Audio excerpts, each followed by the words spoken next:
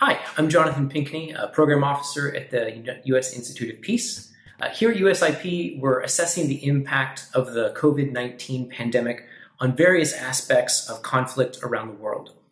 And one of the important aspects of the pandemic and the restrictions because of the pandemic are on nonviolent action and popular movements. How can people continue to advance their demands and push for positive change when they need to stay socially distant, and those social distancing restrictions prevent them from gathering in big numbers in the streets? I wrote about that with Miranda Rivers on the USIP website, but I want to talk more about it here based on some questions from social media.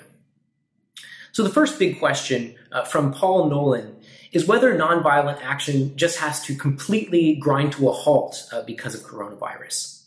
And the short answer is no.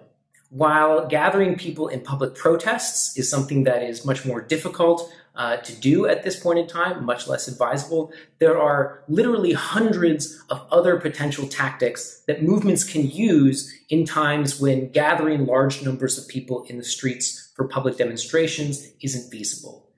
To conflate public protests with nonviolent action is a key mistake. People can engage in boycotts, strikes, and many, many other kinds of tactics.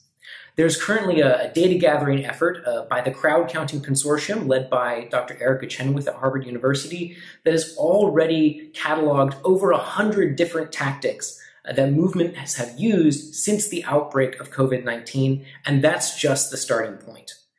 In places like Brazil, people have banged pots and pans together while standing in the windows of their homes in order to express dissent. And more actions like this are taking place every day. In some cases, the virus is actually increasing public dissent as people are disillusioned with or angry because of governments' bungled or weak responses to the virus.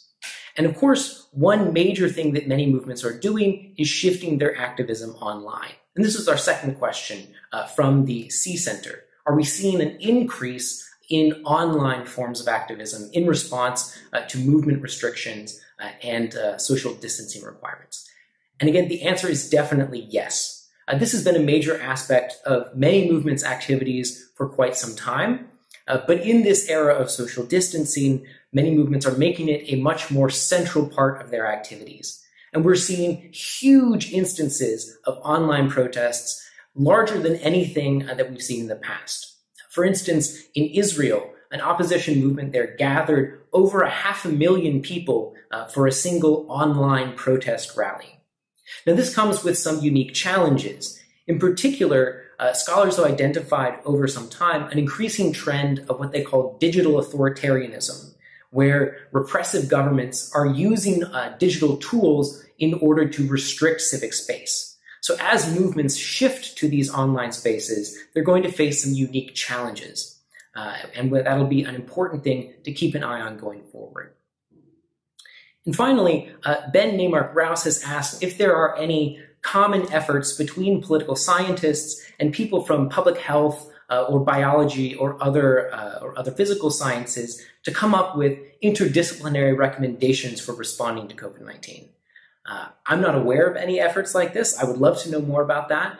But this highlights the importance of bringing into account the social and political dynamics of this pandemic. Obviously, the pandemic's primary impact is as a public health crisis. But beyond that, the ripple effects of COVID-19 are going through every aspect of our political systems and societies. And so it's absolutely crucial for those secondary and tertiary effects to be an important part of the conversation of how we respond to COVID-19. So thanks to everyone for those great questions. Keep the conversation going on social media with the hashtag COVID and conflict, and visit our website, usip.org, for more resources. Thank you.